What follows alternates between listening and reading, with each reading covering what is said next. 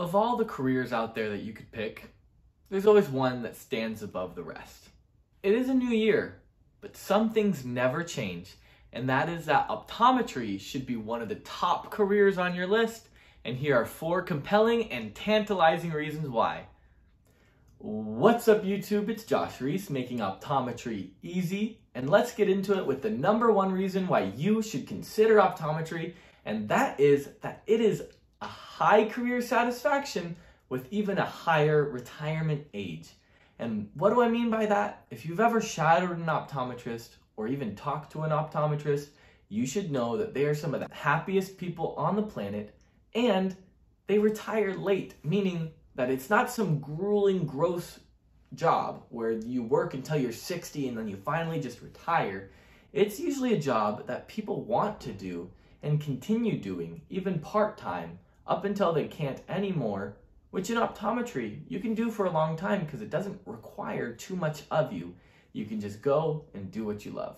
And part of those high satisfaction is the pay. It averages about $131,000 a year, which is really good. But if you own your own practice or have some ownership in a practice as an optometrist, that number is closer to $200,000. And I've personally known some optometrists that can get into the stratosphere with those numbers. So it is a well-paying job in the healthcare profession that has a high satisfaction and low burnout rate. And I'll mention in this section too, that it is a lot shorter to become an optometrist than your typical medical doctor. It is just 4 years of school after college with an optional residency. Reason #2 is that it's healthcare, but with benefits. When I was young, I always wanted to do something with healthcare because I knew I wanted to help people. But when I got closer to the pre-med route, I realized that healthcare was not for me because I thought, oh, I don't like working with blood. And I finally found in optometry a healthcare field that can give you all of the good parts about healthcare, the helping people, the pay, the fulfillment, all in one career without compromise. So what do I mean healthcare with benefits? That is that you can be a healthcare provider without dealing with blood, without dealing with guts. And optometry school is cheaper than most of your dental and medical schools out there. So you don't have to go into that much debt to be an optometrist. And for all of you people who love the numbers, want to be an accountant or an engineer, it is one of the medical professions that you use math and calculations every single day with optics. Now, for those of you who hate it, don't worry. It's the kind of math that isn't super grueling to do and makes you feel super smart and rewarding being able to do it. And that crazy doctor 1 a.m. mentality that people have out there doesn't exist in optometry. What if you wanted the healthcare for the clout? What if you wanted healthcare for, being able to be a surgeon and have that kind of mentality?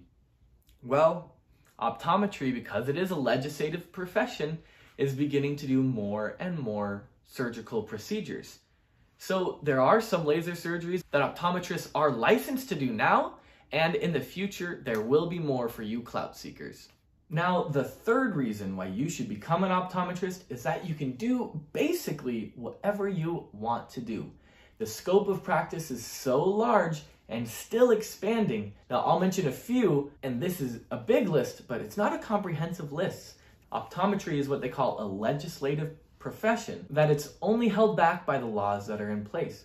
And so a law could come out next year saying an optometrist can treat this new disease, and it'll go on expanding and expanding. Now, optometrists can do primary care in just a normal private practice where you're just treating people for glasses and contacts and other eye problems. You can also do pre and post operations. So you can work side by side with an ophthalmologist who's doing all these surgeries. Optometrists are also needed in the hospital. So you'll know a lot of VAs or veterans hospitals have a lot of optometrists that treat a lot of these diseases that come when you're older.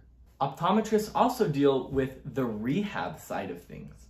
So whether or not you are going blind or have some concussion or something affecting your vision, optometrists are trained in techniques to help you use the vision that you do have and rehab that vision to make it better. There's also a subspecialty of that called vision therapy that also works with children with some vision-related learning disabilities to help them use the eye muscles and brain connections to the eye. Optometrists also work with prosthetics for people who have lost their eye. In research for new products coming out, you can go into academia or just basically be a professor at an optometry school or help out in an optometry school clinic, and so much more. Bottom line is, there's so much that you can do as an optometrist. Now, last but not least, optometry is universally needed. How many people do you know that don't have eyes? Not very many. Almost every single person out there has 2 eyes that they need to take care of, and you are there to take care of them. Every single person needs an eye doctor, and 90% of the people out there who don't think that they need glasses actually need glasses. And 100% of the people out there, once they hit 50, are going to need glasses. So every single person in this whole world needs glasses at some point in this life, and people aren't going to the optometrist as much as they should. You are there to be the universally needed doctor that is an optometrist. Thank you so much for watching. If you're interested in optometry, go ahead and smash the like button and comment down below what got you interested in optometry. Make sure to subscribe for more videos, and we'll see you in the next one.